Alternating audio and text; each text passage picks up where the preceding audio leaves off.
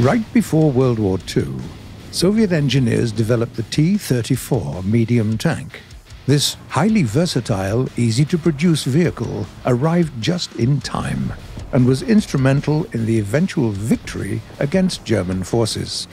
A few more years passed, and there was another engineering triumph when the team, led by Alexander Morozov, created the T-54, a medium tank with massive potential for modernization.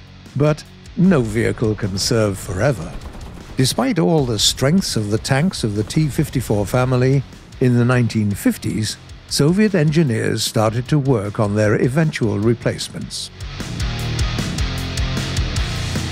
The first successor was accepted into service in 1964 as the T-64. The new tank, designed by the Kharkiv Design Bureau, was a state-of-the-art affair.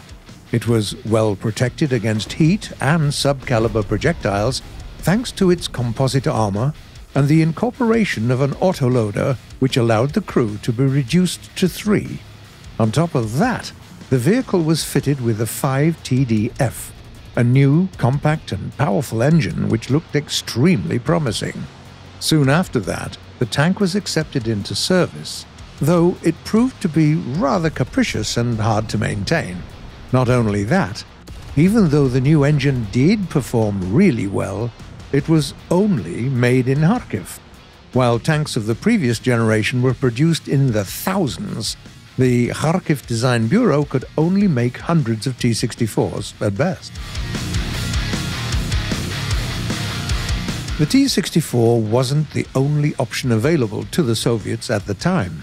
There was also a competing design for a new main tank made by a team at Uralvagonzavod, a machine-building company located in Nizhny Tagil. When the flaws of Kharkiv tank became evident, the team at Nizhny Tagil was finally given a green light to work on their own version. The initial plan was simply to equip the reliable T-62 with an automated loading system. The idea was quickly scrapped, as Soviet decision-makers considered the T-62, as well as its 115mm gun, things of the past. The team in Nizhny Tagil changed their approach and started working on an improved model of the T-64, soon leading to a prototype known as Object 172. The finicky 5TDF was replaced with the V45 diesel engine, which was considerably easier to produce, a move that the top brass were very happy with, and there were some changes made to the running gear of the vehicle as well. Engineers also equipped the tank with an improved autoloading system where ammunition was stored horizontally, with the aim of making it safer and more reliable.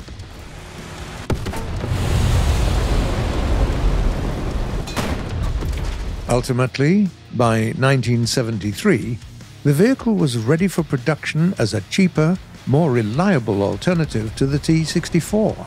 Even though originally it was only to be serially produced in the event of a war, soon the military changed their collective minds, and the tank was finally fully accepted into service as the T-72. Soviet generals were quick to recognize the potential of the new tank, and the team behind the project began developing its improved variants as well as versions meant for export. Soon, the T-72 was the main tank of the countries in the socialist bloc. It's worth noting that, as a general rule, export versions of this vehicle were somewhat less formidable than the tanks produced for internal use.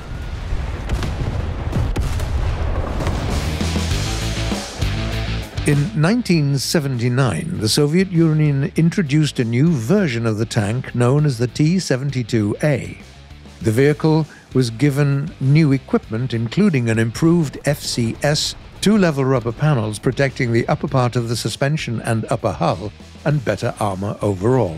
In December 1984, many Soviet armored corps were already receiving another variation, the T-72B. This model was equipped with a new, more powerful engine, the V-84, and the Svir ATGM. Moreover, from 1989 onwards, the T-72Bs were also given the Kontakt 5 era, just like the tanks of the T-80 series. Compared to the previous generations of the Soviet era, the Contact 5 protected the vehicle from both heat and subcaliber projectiles. By that time, the T-72 already made quite a name for itself all around the world. The USSR produced tens of thousands of these tanks, and some of them saw action in the Iran-Iraq War, as well as in Lebanon and Ethiopia. At some point in time, it was also discovered that modern Israeli rounds fired from a 105mm L7 gun could penetrate the frontal defenses of the T-72. In response to that, a better protected variation of the T-72A was introduced, featuring, among other improvements, an additional 16mm appliqué armor added to the glacis. On the other hand, the area around the driver's port was still a weak point, even on the upgraded model. So there was that. As the collapse of the Soviet Union drew near, engineers in Nizhny Tagil were busy developing a new line of upgrades for the T-72. One of the prototypes they made was equipped with a new engine, a modern fire control system, and the Shtora, an electro-optical jammer that protects tanks from AT-guided missiles. This tank was accepted into service in the newly founded Russian Federation as the T-90. In War Thunder, we have its upgraded variant, the T-90A, with a 1,000 horsepower diesel engine and a new welded turret.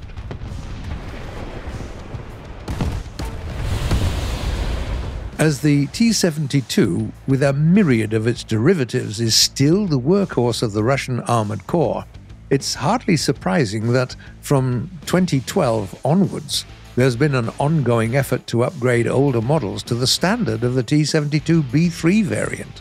War Thunder features one of the latest models of this line with modern thermal sights and the Relikt ERA.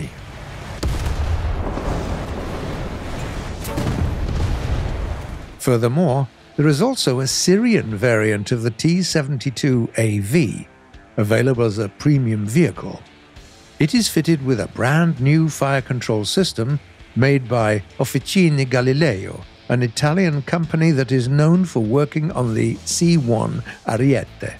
The tank features panoramic sights for the commander and second-generation thermal sights for both commander and gunner, making the T-72AV an effective combatant at any time of the day. The T-72 has been in service for so long that its operators know the tank inside and out, with all its strengths and flaws. This is a vehicle that stood the trial of time and was tested in countless battles. It's reliable and easy to maintain, but it also has its own peculiar traits, like the fact that it's very tightly packed. Different variations of this tank are currently in service in Russia, Poland, India, and many other countries. The T-72 is also frequently seen in military parades. Have you ever seen it with your own eyes? Please tell us in the comments below. We love to hear from you because it's you who provide us with the ammunition to make our series great.